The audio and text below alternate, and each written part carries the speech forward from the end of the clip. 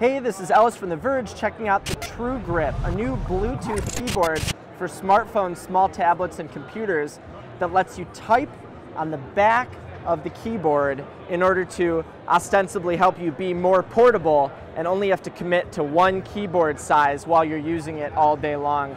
And keys are actually still laid out in QWERTY, but they're sideways. So when you think about it, your hand is actually in the exact same place it otherwise would have been. The keys are just sideways, and so you're still making the same movements with your hand.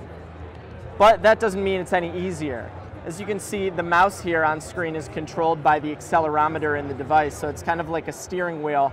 You can go up and down to move your mouse. The company says that eventually you're going to be able to page back and forth by doing a quick flick, but for now, you have to do that kind of stuff and space bar on the front of the actual device itself, as well as you have end and arrows and page down. So this is let's give this a shot here. Okay, so I'm gonna try this right now.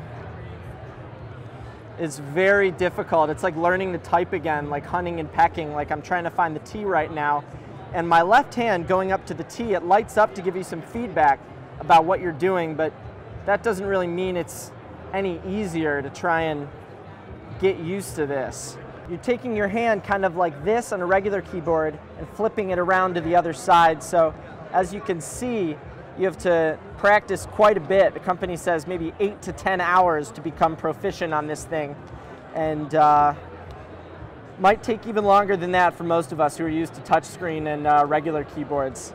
The TrewGrip lasts for about 8 to 10 hours on its battery, the company says, and it's not planning to launch for another several months in the end of 2014 for around $250.